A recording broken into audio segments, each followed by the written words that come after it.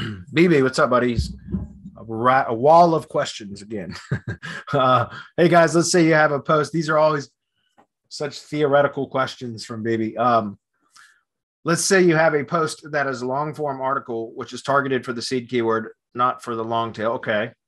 The post covers all the long tail keywords inside the content, but the competition somehow ranks for those keywords and not the post. But the competition somehow ranks for the keywords and not the post. Okay, so the article is not ranking, but your competitors are. Okay. Will it be okay to do a silo inside the money site, which each long tail keyword will be as a post of its own and will link to the main parent silo page, and bottom level posts will link to the long form post and also to the top level post? Will the small form posts rank? Will it hurt rankings in terms of crawl budget or many posts that contain the seed keyword and there is no cornerstone title like Yoast describes it? Okay. If I understand this correctly, you're saying you've got like a pillar page or a cornerstone content or whatever. There's a number of terms for that, but that is long form content that covers all. And that's how I prefer to do sites now. I like to, in the past, more traditional kind of silo structure was you take your top level keyword and that becomes the top of silo page. And then all of your, or a number of supporting keywords, which are generally longer tail keywords, each get their own separate post. And then they're, daisy chained or linked together with internal linking, all within the same silo. And there's a number of different internal linking structures for silos. But that was kind of the traditional method. And even for like local sites, which is what I do, local stuff, we would take the top level term and then we would create supporting posts for each one of like the supporting services or the, the services that would support the top level service keyword, which would be like in my case, tree service, right? And there's tree trimming and tree removal and stump grinding and storm clearing and bush hogging or brush removal, like just a number of these different types of services. Each one would get their own kind of separate, unique post, and they would link up together and interlink together to link up to the top level page. And that's more of a traditional silo, still works. I prefer to do everything in the way that I've been building sites lately for tree service stuff, is doing it all on one page, like one page sites. And when I say one page, there's other pages like the contact page, about page, privacy, terms of service. I'm talking about like the content. There's one page and it's all done on either the home page or a services page now. And then the services page lists all of those keywords that would have been siloed previously, but they're now all on one page with H2 headings and a table of contents plugin at the top. So it's long form content. That's how I prefer to do it. And I'm getting to a point here, BB, because in some cases that's not enough to rank. If it's a more competitive location, then just having that long form page is sometimes not enough to rank. Most of the time as it is, because I can usually accomplish the ranking through off-page work, but, so link building essentially. But sometimes it's not. In some competitive areas, it requires some additional internal linking. So some additional content, in which case that's what I talk about with like the content mirroring method. Very similar to what you're talking about, BB, which is I take that long form content in each section, each H2 section, which has got a jump link and a table of contents plugin at the top.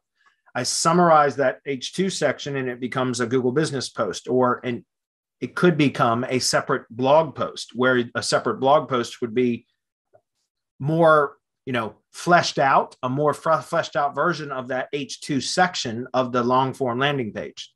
Does that make sense? So in other words, you can add more context, more detail to a supporting blog post. What I would recommend and what I typically do at that point would that post, the supporting post, is now published in that same category, right, as the top of service page or top of silo page. You have a category for that. So that becomes a supporting article within that silo. And then I would link from within that supporting article, which would be optimized for a specific service or H2 section of that long form page.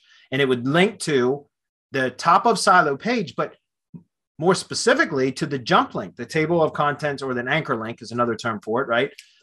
From the table of contents. So essentially that the internal link links to the top of silo page, but specifically to that H2 section. It's relevant, right? To see the relevance there, because it's linking directly to that section that is a summarized or a shorter version of what the blog post is about, right? And then for each subsequent blog post, you do the same thing. And you can link from one post to the previous, so the new post, you link to the previous post. So the first post, supporting post 1, supporting post 2 links to supporting post 1, but also links to the top of silo page, or more specifically to that jump link or anchor link for that H2 section heading. Does that make sense? And again, it's just you daisy chain all this stuff together, and you can link back up to the top of silo page, and you can close the loop to create like a link wheel as well from the last post. And that's just a great way to do it. It's very, very powerful. Again, very similar to the strategy that I talked about in the content mirroring method. We gave that away for 3 days from Black Friday to Cyber Monday last year. After that, we shut it down. Mastermind members have access to that at any time. But it's very, very powerful strategy. In fact, we just did a Press Advantage bonus webinar on Monday. I hosted that, and we talked about that too, because press releases, I use press releases in a content mirroring strategy where we silo them together in very much the same fashion that I just described, answering your question, BB. So hopefully that makes sense. I don't know about the whole crawl budget thing. I guess John Mueller or whatever, somebody just published an article about crawl budgets and things like that. I didn't even read it yet. I don't worry about that. If you're publishing posts, they'll get crawled, especially if you've got everything connected to Search Console.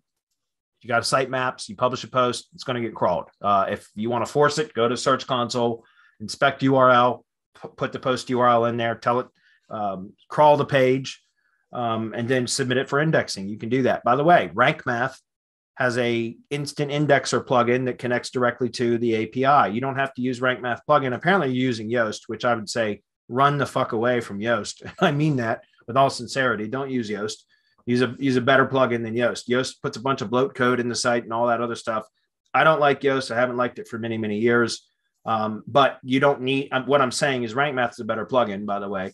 But you can use a standalone Rank Math instant indexing plugin for your site, which connects to the Google indexing API. And so every time you publish a post, it automatically sends it to Google for indexing. So that's something else that you could do. So I don't worry about crawl budgets and all that other kind of stuff when it comes to that. So hopefully that makes sense. Again, if you don't know what I'm talking about when I say the content mirroring method, we did training on it, which was available. A lot of people got it in our audience. Not everybody did, but I've talked about that in many, many different formats. So it's very powerful content mirroring.